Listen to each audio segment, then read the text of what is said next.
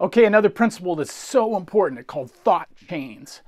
Thought chains are a quick sequence of thoughts. Unfortunately, they're often negative ones. Things like, oh, my chops feel bad. I can't believe I cracked that note. God, I suck. I'll never get that gig. How come they called that person?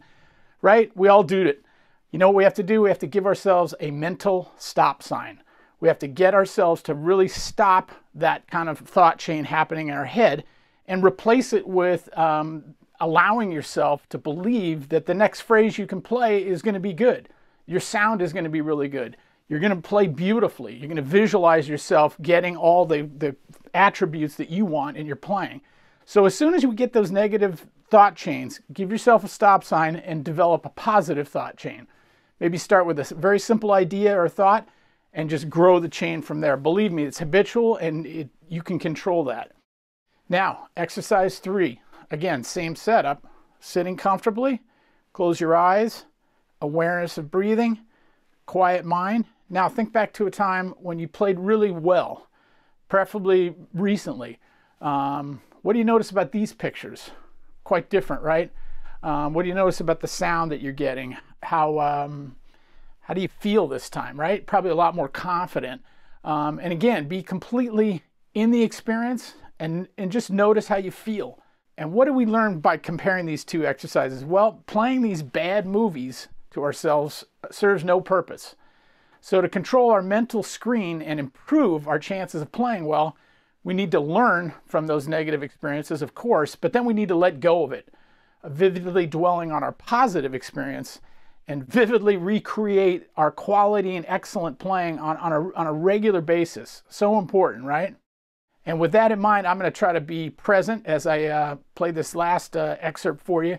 And I'm really going to just try to be in the moment of playing this excerpt. This is a piece from my Bone Kill Etude book, which is now available as a duet book, I'm proud to announce.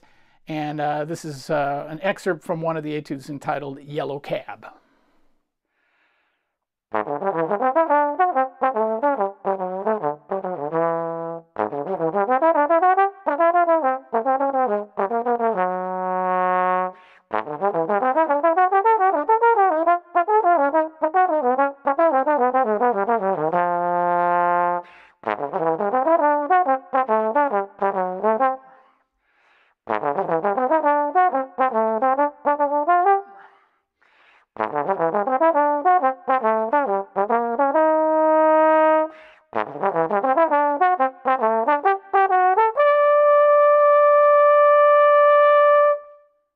State of mind.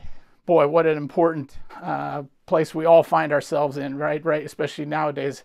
State of mind are our internal representations to ourselves. So our state of mind is a direct result of what we tell ourselves, kind of our internal narrative, as it were. It's the image that passes through the screen of our mind and our physiology. So we need to develop the ability to control what's on that screen, right? And we need to control the narrative that we're telling ourselves. So important. And how do we do that? We do that by choosing words and thoughts that empower us and give us confidence. That idea of possible that we mentioned earlier is a good example of that.